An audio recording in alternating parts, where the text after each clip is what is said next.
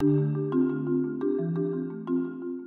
you very much, Margaret. Sometimes when I see myself on the same podium with the Tennessee Justice Center, I say doing the right thing sometimes makes strange bedfellows. But we do have something in common, and I know that there's a lot of people are wondering why a very conservative Republican was a co-sponsor of this bill in the Senate, along with another conservative Republican. It was Senator Doug Overby, who works here in Knoxville. But he does live down in Blount County, and he's one of our neighbors to the south that picked this up when other people would not. I want to go over again about why this makes financial sense, because you'll hear many of my conservative friends say that this is going to break the state, that it's going to cost the state a lot of money, that we can't afford it, it's just another government program, it's going to increase the federal debt. I'm going to take just a minute to explain again what it's already been talked about a couple of times, but to let you understand how this thing is financed. A large portion of this money comes from cuts that were made in Medicare payments to the hospitals. So the hospitals are not only taking care of uncompensated care, the compensated care is less also.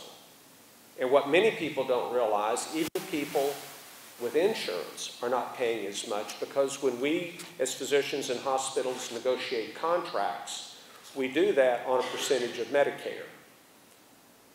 For instance, if Medicare pays $100 for a procedure or something, then the hospital will try to get multiply that by a coefficient of 1.6. So when Medicare gets cut, like they did to pay for this, then your insurance premiums go down also.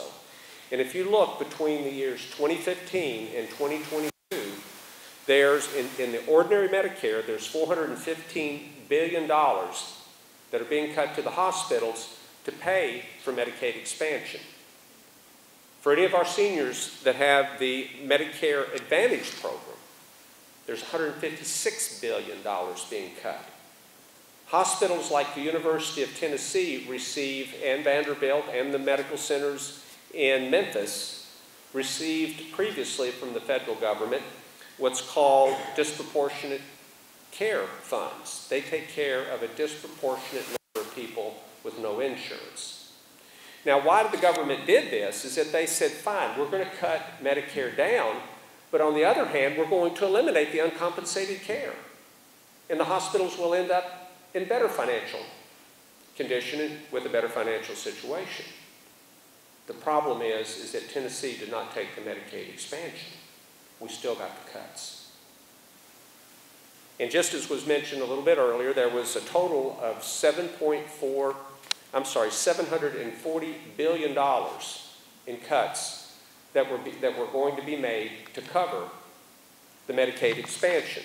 Then there were also another $893 billion between 2015 and 2022 in new taxes.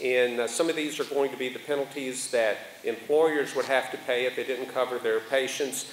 Some of these were the penalties that individuals would have to pay if they chose not to have insurance. There were taxes on the Cadillac insurance plans. There were a whole host of those that would raise another $893 billion. So over the 7-year period between 2015 and 2022, it was a total of $1.6 trillion. This isn't borrowed money. It's not money we got from China.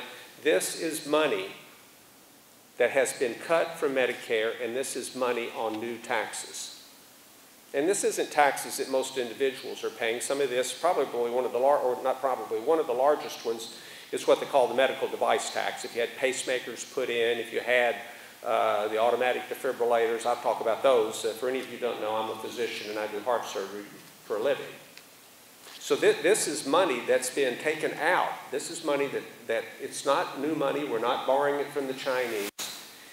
And then the other aspect that I think many people don't understand is how it's going to be paid for after the year 2020. The federal government will pay 90% of it, and it's coming from this money that's being cut from Tennessee hospitals and Tennessee physicians. It's being cut from the Medicare payments. Plus, we have to match that with 10%. And what the Hospital Association has agreed to do is they're putting a tax on themselves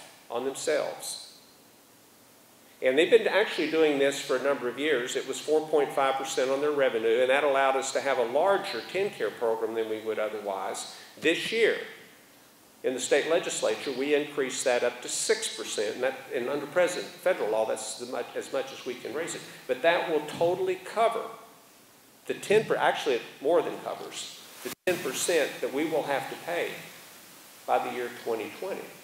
And when Governor Haslam says that this will not cost the state taxpayers anything, it will not cost the taxpayers anything. And on top of that, the Tennessee Hospital Association said if there's other small costs, and we had a last-minute paper that came through the governor's office saying there may be $7 million that we'll have to pay in new administrative fees just to get people signed up. You have to get folks signed up. There's going to be a little cost. The hospital system said, that's okay, we'll pay it. This is no cost to the Tennessee taxpayer. This is a conservative telling you it's not going to cost us anything, and we, the Tennessee taxpayers, aren't going to have to pay anything.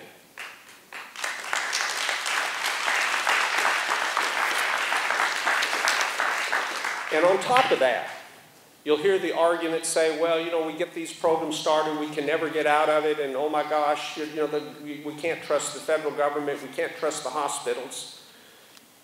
If you read the waiver that was to be submitted to the Center for Medicare and Medicaid Services, page 19, section 9, paragraph 2, says, not implicit, it says it explicitly. It says it. It doesn't imply it. That if the federal government does not pay their share, or the Tennessee Hospital Association does not pay their share and reneges, and there's a cost to the Tennessee taxpayer, the program will automatically be terminated. Now, some of you don't want to hear that, but I can tell you that I don't think it's going to happen because there's no advantage to the hospital to do it. If you think about it, they put up $1 and get $10 back. It's a pretty good deal. I wish I could get a deal like that. But that's why this program will remain viable. It is a good deal for everyone. It's a great deal for everyone. But I can tell you, as a conservative Republican, it sometimes is very lonely up there when you present these things because we're certainly in a minority. But what gives us strength, those of us who support this, is that we have some very powerful allies that are with us. The Tennessee Chamber of Commerce supports this. The Tennessee Business Coalition, these are the largest, some of the largest companies in Tennessee, supports this. The Tennessee Hospital Association, the Tennessee Nurses Association, the Tennessee Medical Association, they all support this. And more importantly, as you saw from the polls, the Tennessee people support this also. And the reason all of those people support that is because it's the right thing to do. It's the right thing to do because if this program passes, we'll have 280 to 300,000 Tennesseans who, for the most part, are hard-working people. You've heard some of them tonight. Hard-working people will have insurance when they didn't have insurance otherwise. We'll have 28,000 veterans and their families will have insurance. People that have served their country, people that have given us the freedom of religion, the freedom to speak, the freedom to assembly like we do tonight.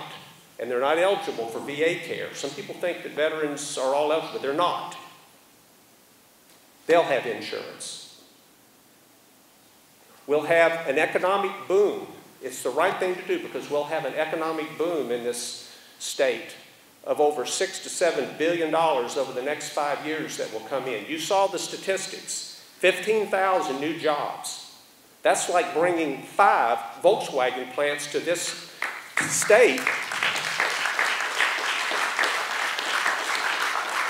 And we're not having to put up any money for development, and we're not having to get any tax breaks. As a final word, and I'm going to stop now so we can move on. If 20 years from now, we look back and this legislature asks itself, did we do something really important for the citizens of the state of Tennessee? And it won't be because we passed guns in parks, or guns in cars, or bars in bars, or cars and bars, or bars and cars, or whatever, or we have the salamanders, the state amphibian. It'll be because we passed a program that gave insurance to nearly 300,000 of our citizens. Thank you very much.